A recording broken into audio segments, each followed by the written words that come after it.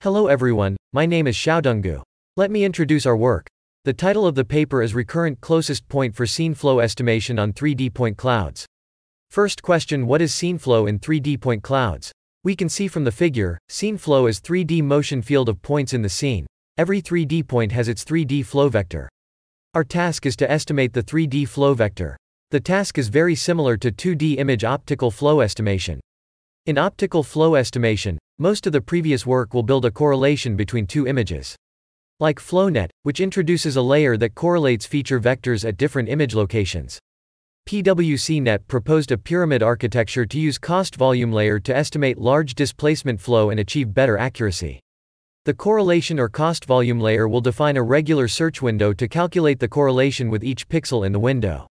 The correlation info will be as an input to a neural network which used to estimate flow. The idea is also be applied to scene flow estimation. Build correlation between 2-point clouds.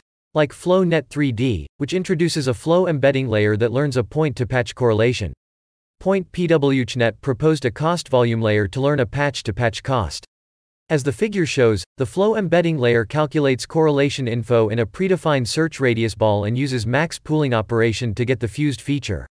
The fused feature will be input as another network to estimate flow.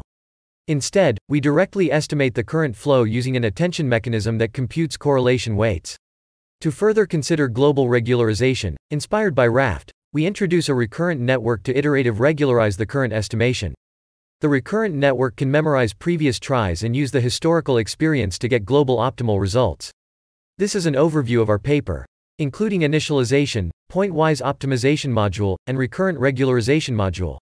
Given 2-point clouds P and Q, our goal is to estimate the transformation X. First extract the feature of each 3D point, and then estimate the initial transformation X0 based feature matching.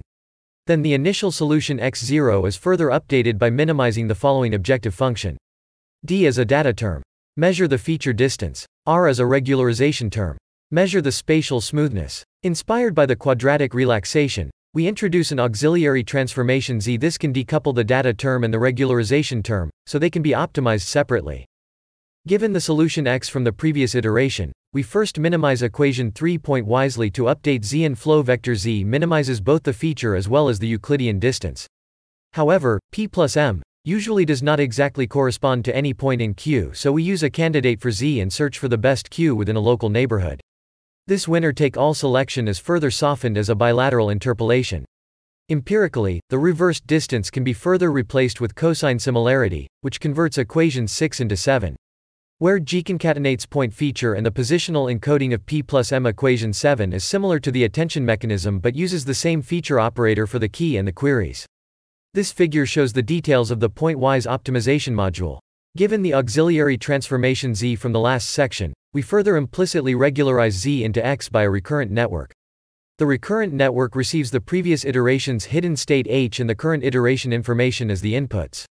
Then an updated hidden state H is produced from a recurrent unit such as GRU as follows. As the alternate optimization progresses, the cost drops step by step, while the EPE3D error is decreased gradually. There are loss functions, same as previous work, including L1 loss, chamfer term, smoothness term, and Laplacian term. We make comparisons on the widely datasets. For point cloud registration, we follow previous works and evaluate on ModelNet 40 dataset. The results show that our method outperforms the previous method and achieves a new state-of-the-art performance on both 3D scene flow estimation and point cloud registration. These are qualitative results that demonstrate the superiority of the proposed method.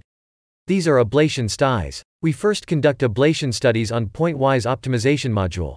The first question is whether we can remove the point-wise optimization.